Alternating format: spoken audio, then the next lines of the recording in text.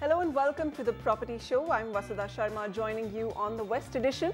If you want to buy a house to live in or just invest in real estate, we'll cover locations across the West region from Mumbai, Navi Mumbai, Thane, Pune, Nashik to Ahmedabad and many more. Please welcome our expert in the studio, Sameer Jasuja, founder and MD of Prop Equity. Coming up on the Property Show, Maharashtra unlocks its no development zones to build affordable housing with foreign funding. Mumbai's suburban destinations to buy a home for residential use in 2 crores. For specific budgets, we'll scout Navi Mumbai for locations and best projects. Thane's Godbandar Road, why buy property here and what are the top projects along this popular corridor? Budget to mid-segment housing options in Pune's Kharadi, Handewadi and Baner within 40 to 80 lakhs. And what will it take to break the standoff between buyers and real estate companies? A mood check of what home buyers want from developers this Diwali.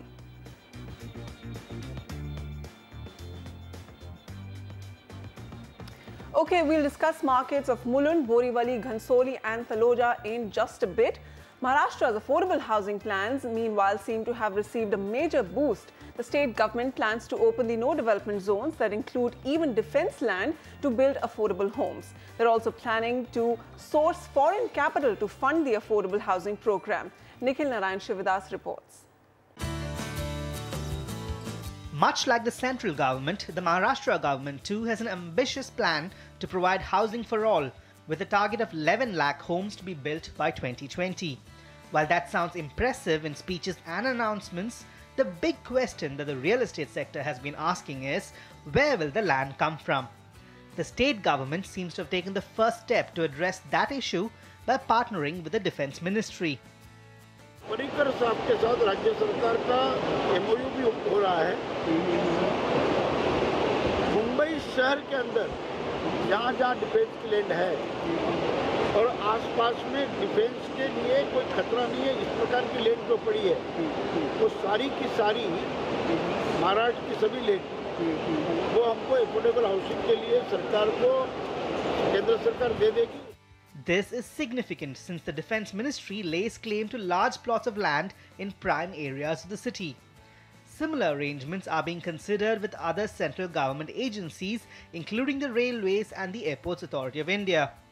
Experts say this also sets a precedent for other state governments across the country to help unlock hundreds of acres of land for development. The Railway Authorities of India are sitting on almost 4.2 lakh hectares of land. The defense, on the other hand, is sitting on 17 lakh acres of land. The Mumbai Port Authority, the Port Trust, is another example. 350 acres of prime land in Mumbai. So these are all just numbers I'm throwing. Just these numbers alone are staggering. Here, the government is looking at global capital coming in, with talks ongoing with several sovereign fund houses to fund the program. In fact, according to Chief Minister Devendra Fadnavis, at least one big-ticket investment is already on the cards. A week back, Canadian ambassador came to me and we had a discussion. And he informed me that the Canadian Pension Fund is ready to invest $2 billion in Mumbai for affordable housing. With this, the state government seems to be on track with its plan to provide housing for all. But while land and funding seems to be sorted, there is still concern on how the program will be executed. Experts are divided on the issue, with some saying the government should handle the development themselves through agencies like MADA without involving private builders to ensure that only affordable housing comes here. On the other hand, some experts believe the inclusion of private builders will help unlock the true value of land. It ensures that the government gets recurring revenue in terms of taxes once such economic value is unlocked through commercial development or high-end residences. While the government considers those plans, it is essential that the opportunities brought about by unlocking the land in these zones are not lost, as in the case of the Lower Parel mill lands earlier this decade. From Mumbai, Nikhil Narayan Shivdas, NDTV. All right, so the Maharashtra government trying to carve out new land parcels within Mumbai and MMR from the no development zones. Now, also crucial to this affordable housing effort will be redevelopment, and in a significant win for the private sector effort, Rustomjee Developers has won the mandate to redevelop South Mumbai's 33-acre Abhyudaya Nagar. This will be one of the biggest cluster redevelopment projects in Mumbai. Abhyudaya Nagar is made up of 48 housing societies, 26 of which voted in favor of Rustomjee Developers, who was competing for the bid against Tata Housing, Omkar and DB Realty. Since the inception of this cluster redevelopment scheme in 2009, only 2 projects have been approved and executed, the Bhendi Bazaar program and the Avagnya redevelopment scheme. Okay, moving to our Q&As. First up on the show, we have Mihir Rajgor with a question. Mihir, go ahead, please. Hi, I want to buy a 3 BHK and I don't want to go beyond Chembur, Ghatkopar or Mulund in central Mumbai and even beyond Malad in western Mumbai. I'm not evaluating Navi Mumbai and beyond that areas, and my budget is around 1.70 crores. And please suggest a property, and should I go for a flat without having OC? Please suggest something which suits me, and yeah. Okay, so looking for a property in Mulund, and we absolutely do not recommend that you go ahead and invest in a property without an OC. Without an OC, it means the property is not livable, not worth living. An OC contains all the NOCs for fire, safety, lifts, structural safety, water, sewage treatment, and you need to make sure that you move into a property which is worth living and safe to live in. Sameer, in Mulund, in 1.7 crores, what are the options for him? So first of all, just to add what you say, just one more thing. OC means occupation certificate, which means fit for occupation. So that should be an absolute must for any project that you plan to live into. You'd also shortlisted a project called Mangaldeep Apartments, and the same challenge there, that the OC is not there in place. There is talk of the top 3 floors not having been cleared by the departments, although some families are staying there, but not recommended. That's why the apartments also going slightly cheap. If you look at the weighted average price of Mulund East and Mulund West, it's 12,350 and 12,800 respectively, Mulund West being the higher. But this project is trading at 10,000 rupees a square foot, so there has to be reasons for that. Looking at the micro markets that you've suggested, we've shortlisted Mulund East and Mulund West for you, where inventory overhang seems to be exceedingly safe for the mid segment. 13 months for Mulund East and 11 months for Mulund West. The weighted average price I've already mentioned for the mid segment, and the price appreciation is roughly about 9.5% for Mulund East and 10.5% for Mulund West. The 3 projects that you can consider are Sunroofs by Neelam Realtors at 13,500 rupees. It consists of 3 towers of G+18 stories located at Nanpada Road near East-West Flyover, Mulund East. Amenities include banquet hall, swimming pool, clubhouse, mini theatre. Developers delivered quite a few projects in Mumbai. Zenith by Gundecha Builders at 12,350 rupees a square foot. Again available from the resale market, as it's a ready project since 2014. Amenities are decent over here. Clubhouse is there, gym is there, indoor games, rock garden, swimming pool. Zenith A is ready for possession with OC, and Zenith B is under construction over here. Ranwal Greens in Mulund West. This is phase 1, has 4 towers which will be ready by December 2015, and the others will get ready by December 2017. It's being designed by a German renowned architect, and this project has got an easy access to Navi Mumbai via Airoli Bridge as well, and spread across 7 odd acres, not too many amenities to speak of. Okay, Mihir, so we're giving you projects which are ready for possession or in the final stages of construction. You can look at Sunroofs by Neelam Realtors. There is Zenith by Gundecha Builders. This one is ready for possession and also with an occupation certificate. You can also look at Ranwal Greens by the Ranwal Group, all 3 reputed names in the local market. Now with us online on the show is Sanat Pancholi. Hi Sanat, where would you like to invest? Good afternoon, how are you? We're doing well, sir. How can we help you? I'm looking for the 2 BHK flat in Borivali East or Borivali West. My budget is up to the 2 crores and I'm not in a hurry. I can wait up to the 2 to 5 years time. So I want a building like not a standalone, or maybe small club or something like a gym or swimming pool, something like that. All right, so Borivali, 2 crores, 1.5 to 2 crores, looking at a well-developed society with all amenities in place. Samir. So we would recommend to you to consider Borivali East. The micro market now is completely secondary in nature with all the social infrastructure quite well in place. Looking at the inventory overhang, slowdown definitely persists at 27 months of inventory overhang. But believe me, inventory overhang in many other places in Mumbai is far more, so this is seeming to be relatively okay.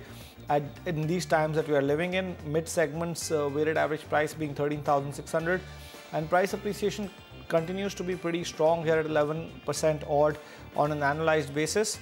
The projects that you can consider are Kanakya Aroha. This is in Borivali East, spread across 1.4 acres. All the projects are getting ready by 2017 and they can get easily extended to 2018 also. Project is 900 meters from Borivali railway station and 600 meters from the Western Express highway. Developer has got a good track record, having delivered quite a few projects in Mumbai. Project has good amenities also, a gym, clubhouse, cricket pitch, theme park and a children's play area. Then we have Rivali Park, Winter Green by G Corp. Again, a reputed developer out of Mumbai. This is being designed by an US-based firm. Building plans are in place and the project is a huge project with 700 apartments, 1.5 kilometers from the Borivali railway station, and this project boasts of amenities like swimming pool, gym, tennis court, even a mini theatre, multi-purpose hall, yoga areas. So all in all, a lot of amenities and also an IGBC certified building. Sangvi Solitaire, Borivali is 13,500 rupees. Project here comes with only basic amenities. Developers delivered few projects although in MMR, and project is only 300 meters away from Western Express highway and 600 meters from the Borivali railway station. So the location is pretty good, keeping in mind the connectivity, and construction has already started. 4th floor slab work is in progress right now. Samir, Mr. Pancholi seems to be an investor. He's willing to wait it out for 4-5 years. In this particular location, Borivali East, would he see appreciation in these recommended projects? Well, I think the price points in these western suburbs and eastern suburbs of Mumbai have reached to a point where markets have become slightly unaffordable, and that's why you're witnessing a little bit of a slowdown. One is hopeful that prices can appreciate as much as the inflation, but having an expectation over the next 2 years higher than that would be, I think, a stretch. Okay, so Sanat, Mr. Pancholi, we are giving you some options in Borivali East. Most of these recommendations are in the middle stage of construction to be ready by 2017. Located very well, close to infrastructure like malls, educational institutes, banks, hotels, hospitals. Take a look at Kanakya Aroha by Kanakya Spaces. We also have Rivali Park Winter Green by G Corp and Sangvi Solitaire by Sangvi Group. Ellen Mishra writes us this email: I want a 2 BHK in any good project for end use in Ghansoli or Kopar Khairane, Navi Mumbai within 1.4 crores. If I don't get any nice new option, then I will think to go for second-hand purchase. Please advise.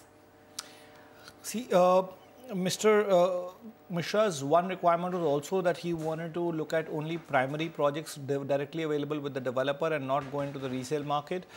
Projects in Kopar Khairane are almost sold out, so we've recommended you Ghansoli, which is an equally good micro market and quite affordable. The weighted average price of Ghansoli is 9,390 and Kopar Khairane gets to be a little even more higher at 10,600 rupees a square foot, making that micro market a little even unaffordable for your requirement. Inventory overhang for this micro market safe below the danger zone at 23 months. Mid to luxury segment still trading at about 9,300 rupees a square foot, and 10% annualized price appreciation is what is being witnessed in this micro market over the last 2.5 years. We're looking at 3 projects for you. Chamunda Heights by Chamunda Infrastructures. This is a standalone tower. Project has got basic amenities only, no clubhouse, no swimming pool. Keep that in mind. Located near 1.2 kilometers from the ASP Convent School and 1.8 kilometers from the Tilak International School. Then we have Signature Heights. Project is a standalone building again, bare minimum amenities. It's a SIDCO transfer plot with approvals in place in Sector 8. and 2 kilometers from the Ghansoli railway station. Lastly, we have Calista by Shakti Developers at 8,500 rupees a square foot. It's the cheapest amongst the three options. This project is offering a gym and that's about it. Construction is complete, exterior work is going on, and projects targeting to give possession by 2016. It's a standalone building again, and it's a residential cum commercial project. All right, so Mr. Mishra, in Ghansoli, you will find properties priced at an average price of 9,300 rupees per square foot. We're giving you these three options: Chamunda Heights by Chamunda Infrastructures, Signature Heights by Pyramid Infratech, and Calista by Shakti Developers. Manish Verma on the line with us now. Hi Manish, how can we help you? Hi, I was watching the NDTV show and it is very good, and I just wanted, for the investment purpose, which area will be the best? Is it Mira Road, Taloja or Panvel? Okay, and your budget was, Manish? I am seeking for 1 BHK, 2 numbers, 50 lakhs. 50 lakhs, 1 BHK. Navi Mumbai, should you go for Taloja or any other location? Samir, what are your options? Well, there has to be, a budget to support that as well, to look at more lived-in micro markets. Okay. With a 50 lakh budget, Taloja seems to be the best bet over there. Inventory overhang being a little bit of a cause of concern, but not too much at 26 odd months. You have 4,400 rupees on the weighted price chart for the mid segment, which is very affordable, I would say. 9% odd annualized price appreciation. And the three projects that you can consider are SM Plaza by Platinum Group at 4,500 rupees, standalone tower of G plus 13 stories. Developers have developed AN Hayat and NSVU project in Navi Mumbai. Amenities include clubhouse, gym, children's play area. Then we have Arihant Anaika by Arihant Superstructures at 4,200. There's a special Diwali offer going on right now, where you can get 1 kg silver free for every booking till Diwali. Amenities here include swimming pool, clubhouse. Developers delivered quite a few projects. It's a 7.5 acre project with 19 buildings. Lastly, we have Vasani Heritage by Vasani Group, again at 4,500. It's 800 meters with spread across 800 meters. This project is a standalone building. Project comes with only basic amenities. Developer has delivered 2 more projects in Kharghar and Taloja, and it's 2.5 kilometers from the Taloja railway station and 2 kilometers from the National School. Okay. Samir, I believe affordable prices is the USP of Taloja. What else is driving demand here? Well, it's also being developed by Citco, and Citco has got now a good reputation that whenever it carves out a micro market, it does a reasonably good job. In addition to that, a flyover between Kharghar and to Taloja phase 2 is under construction, which will improve the connectivity of this area quite a bit. And the Navi Mumbai metro corridor, which is also in construction, will add to the connectivity. Connectivity factor. Okay, so Manish, in Taloja, we have 3 options that Samir recommends that you can look at. SM Plaza by Platinum Group, Arihant Anaika by Arihant Superstructures, and Vasani Heritage by Vasani Group. Now, Maharashtra's real estate industry body, MCHI CREDAI, held their annual property expo recently. Developers were out in full force to impress potential home buyers with offers and discounts. But what is the mood among home seekers? Are the fence sitters still waiting for prices to correct? Ashwini Priyolkar reports.